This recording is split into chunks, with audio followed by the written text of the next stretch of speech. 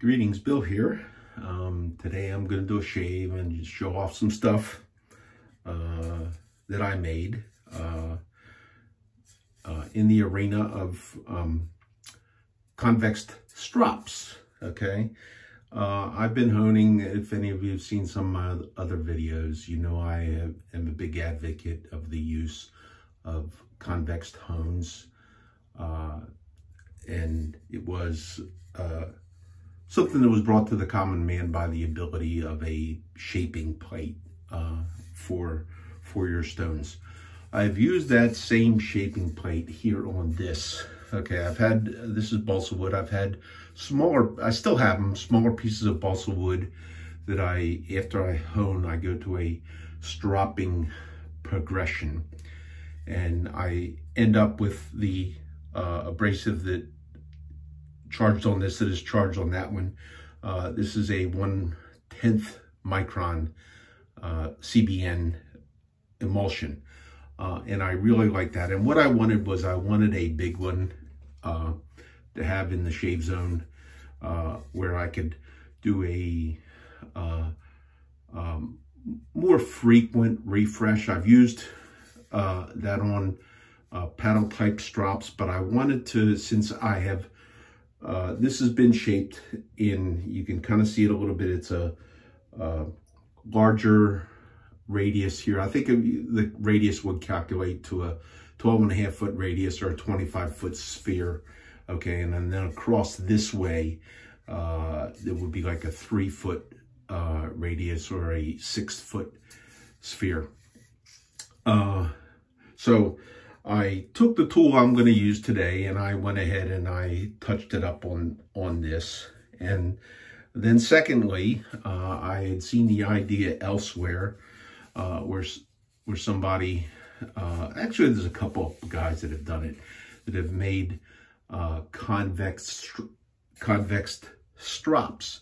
The theory for me, is my understanding being, is that with a curved type surface, you are less likely to be putting the type of pressure directly on the edge that can roll that up and actually convex the edge. If you're of the mindset that by using a convex surface to hone on, and that you are creating a hollowed bevel, you kind of want to maintain that. Okay, so this was done on that same shaping plate, except in the 3-foot radius or 6-foot circle direction. And this is an inexpensive Herald strop, a calf hide. It's a very nice leather. I kind of like it, and I've mounted it with like a double stick kind of tape on there. And eventually, if I like the way this kind of works and shapes out, I'll eventually trim this up a little bit better. Anyhow, there are many of you that have known me as, or seen me as, Edison Carter on the Shave Den, and Edison Carter has been assassinated.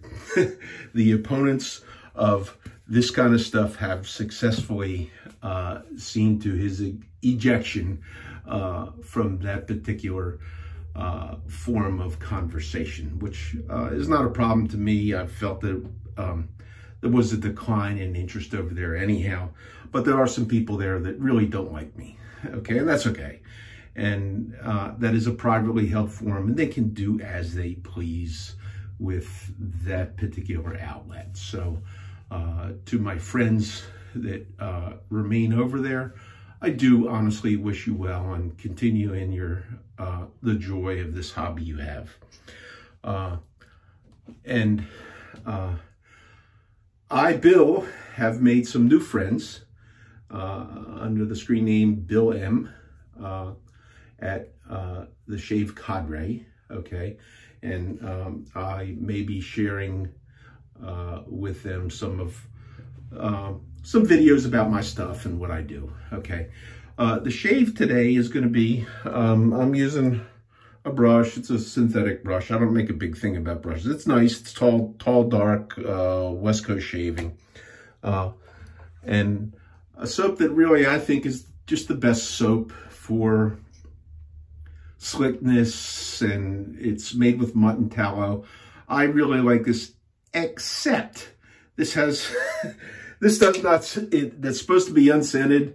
It means there's no scent added, but there is a stank to it. It doesn't bother me because after you wash it off, it's kind of gone away. So I've done my normal prep routine ahead of time. I'll be lathering up with the lather that I've pre-made up in really a bowl that I like. It's that one came from Sterling. I'm told that you can get these, that they're dog feed bowls that have these little paddles in there. Like I consider them paddles to help whip up the lather. They keep Fido from enjoying his food too quickly. Okay, and then I will be using what is really my favorite razor. Okay, this is I don't know how to pronounce that. Mon frère d'Estier. If I don't know French, but it means my proud steed. This is made by Razor Sabre in France. This was, there's not a lot of these particular ones around. The way the story goes is that this was forged, the blank for this razor was forged, I don't know, maybe 50 years ago, certainly decades ago, in Thiers, France, okay, by one of the forgers there that at that time used a forging method, and I'm not a metallurgist, so I don't know for sure, but used a forging method where to pound this into shape, it was heated and pounded numerous times, maybe reheated, and there was a lot of working of this steel to get this blank into shape. Modern day forging is different, as I understand, where they do it with a much higher pressure and do a single drop strike into a die, or you know, maybe two. I've actually seen videos where Henkel's, their forged knife series, the 4-star, actually comes from strip steel where they die cut it, okay? And the forging on that knife is actually only heated and only done on the bolster because they're believing that the original manufacturer of the steel has gotten so good. That's in the area of knives. But I think the idea here is that, and I'm sure there's a lot of people that have vintage razors that were forged in that method, and I've heard people say that they shave much better. That may be the case. This is a modern made razor from an old forging of that method. I don't know that you can get anything forged in that ancient time frame or that ancient way. I bought another one of these hoping that the forging was from that era. It's not. It was forged in a different time. There's subtle differences in the shape. It's similar, very similar to this in the shape of it and the grinding.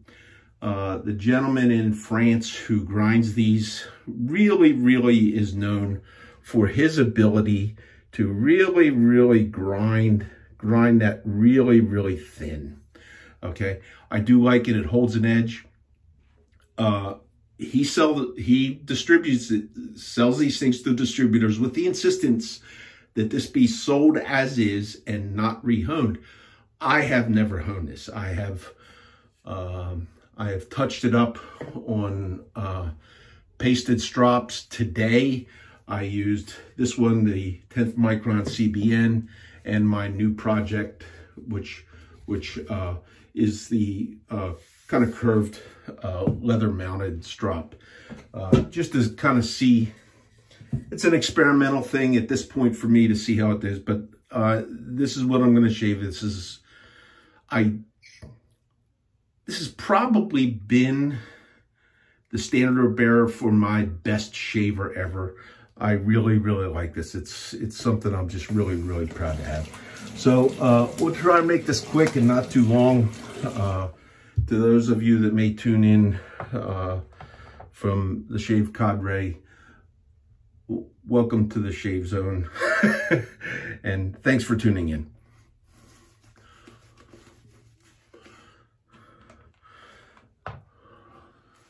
I'll try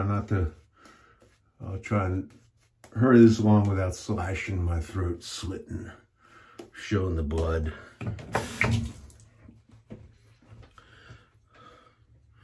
So I haven't shaved this since I've had it on that stuff right there, but it did seem to be pretty good to me.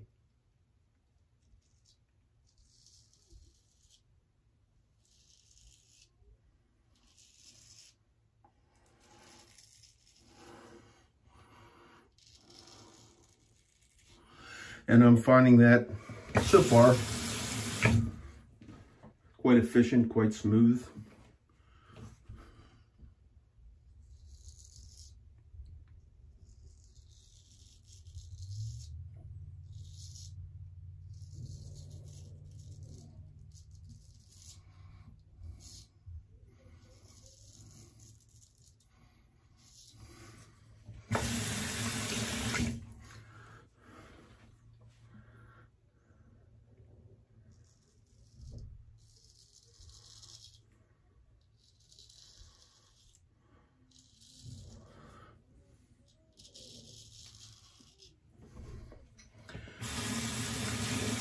I think it's the same angle I've used on my phone.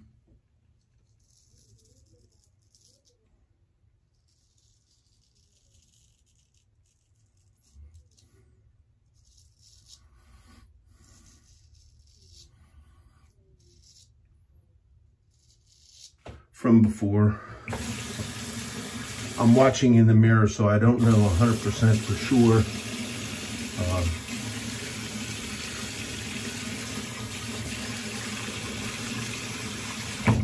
That I've got the angle of the camera totally on, but we'll see. For those never seen one of my videos, I'm following my normal shave pattern that I developed. I use it pretty much the same thing for most of the tools that I use.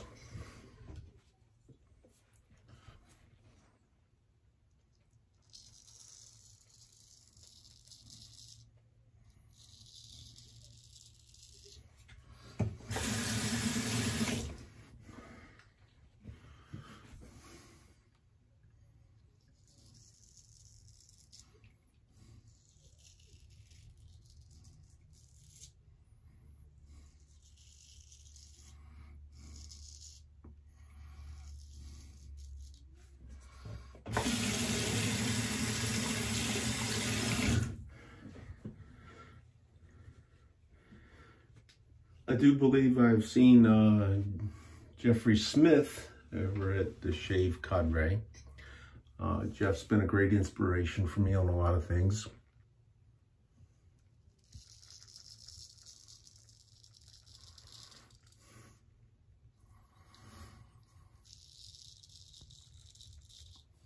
He is probably my favorite. He's got a lot of good ones, but he's probably my favorite YouTube wet shaver. Has been for a long time.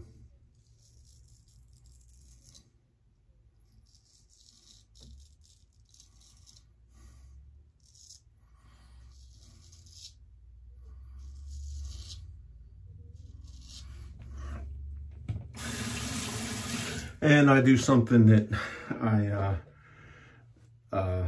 kind of coined the term for, the Jeffrey Smith wash. If you ever watch Jeffrey Smith, you'll see that he'll be putting water on his face and he'll be feeling. I find the addition of water helps a lot. And you can feel as you do that, you can feel where you need to focus on your work on your next pass. So, Jeffrey, if you catch this, that one's named after you, my friend.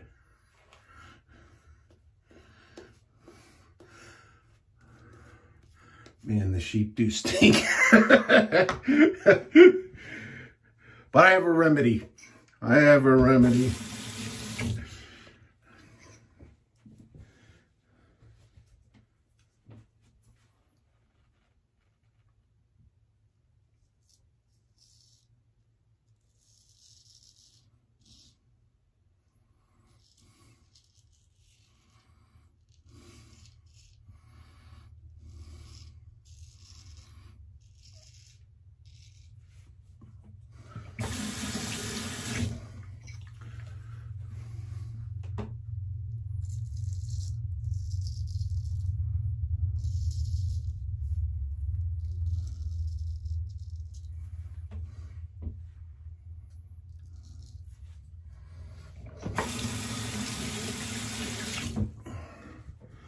I would have to say the restorative effects of that maintenance hardware I'm liking so far.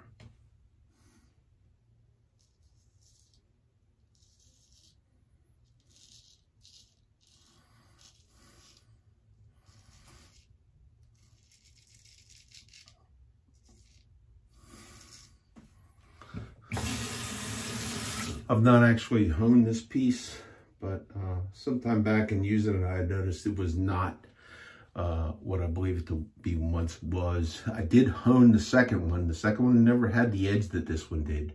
I did hone that one, and that one got to the point where it outperformed this one, and this one was supposed to be top dog. This may have brought this one back, but I do like it.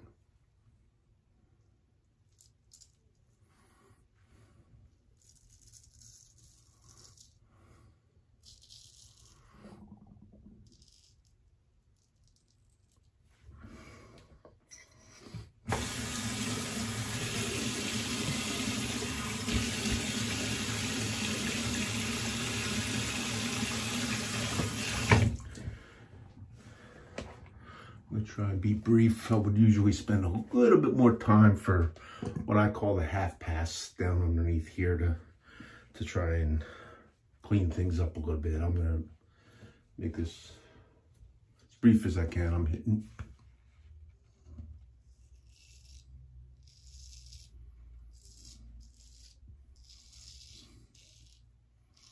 hitting the time zone where I like to limit things. Don't always.